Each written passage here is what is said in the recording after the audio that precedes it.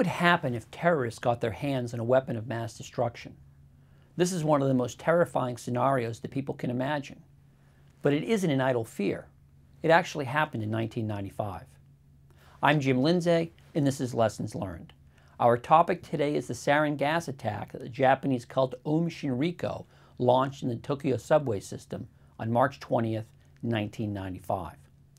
Aum Shinrikyo, which translates as Supreme Truth, was a religious cult started in 1984 by Shoko Asahara. He had lost most of his sight as a child, and as a young adult he studied various strains of Taoism, Buddhism, and Hinduism.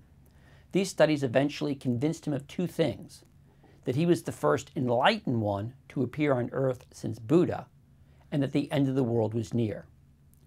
Asahara targeted his pitch at disillusioned young people. He was a good recruiter. By 1995, Aum Shinrikyo had as many as 40,000 followers. Just as important, Aum Shinrikyo grew rich. By the early 1990s, it had more than $300 million in assets. How did the cult get so wealthy? Partly by running businesses, and partly by requiring members to sign their wealth over to the cult. Aum Shinrikyo's deep pockets enabled it to secretly master the difficult task of making sarin. First created in the 1930s by Nazi scientists looking for better pesticides, sarin is a deadly nerve agent. It kills by disrupting the ability of nerves to communicate with the rest of the body. Sarin is so toxic that inhaling a single drop can be lethal. During the rush hour on the morning of March 20th, 1995, 5 Aum Shinrikyo agents put a liquid form of sarin into packages made to look like lunch boxes and bottled drinks. Perhaps they were driven by the belief that the apocalypse was beginning. Or perhaps they wanted to punish Japan because police were about to raid Aum Shinrikyo's offices. Whatever their motives, the Aum Shinrikyo agents boarded 3 subway lines, punctured their packages with umbrellas, and walked away. The liquid sarin leaked out and turned into gas. The results were horrific.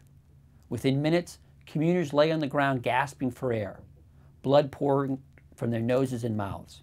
Said one survivor of the attacks, "Hell describes it perfectly." 12 people died that day. 4,000 to 6,000 more were injured. The death toll would have been many times higher had Aum Shinrikyo succeeded in creating a more effective way to disperse the deadly sarin gas. Japanese officials discovered after the attack that Aum Shinrikyo had been experimenting for years with chemical and biological weapons. Indeed, the cult had carried out at least 9 biological attacks. They had all failed because the cult hadn't found an effective way to spread the biological agents. And Aum Shinrikyo had used sarin gas at least once before, in a previously unexplained incident that killed 7 people in a Tokyo neighborhood. Asahara and his accomplices were charged with murder. In 2004, they were sentenced to death by hanging. Asahara exhausted his legal appeals in 2006. He now awaits execution. What is the lesson of Aum Shinrikyo's sarin gas attack on the Tokyo subway system? Just this: technology makes it possible for groups and individuals to carry out the kinds of attacks that once only governments could undertake. If anything, advances in technology are making it easier for terrorists to contemplate using weapons of mass destruction. The internet makes it far easier to find and share information. Cheaper, more powerful computers and better scientific instruments make it possible for people with basic skills to accomplish things that once required sophisticated laboratories and teams of highly trained, highly skilled scientists. These concerns lie at the heart of the current dispute over news that scientists have discovered a way to transform the H5N1 bird flu virus into a form that could cause a deadly human pandemic. Many scientists worry that this work could eventually be duplicated by less skilled individuals intent on doing harm.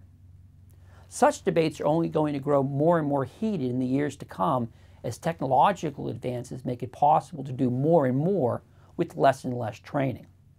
So here is a question to consider. What steps should society take to protect itself as technological developments make it easier for terrorists, messianic figures, or just embittered individuals to inflict great harm? I encourage you to weigh in with your answers on my blog, The Water's Edge. You can find it at cfr.org. I'm Jim Lindsay. Thank you for watching this installment of Lessons Learned.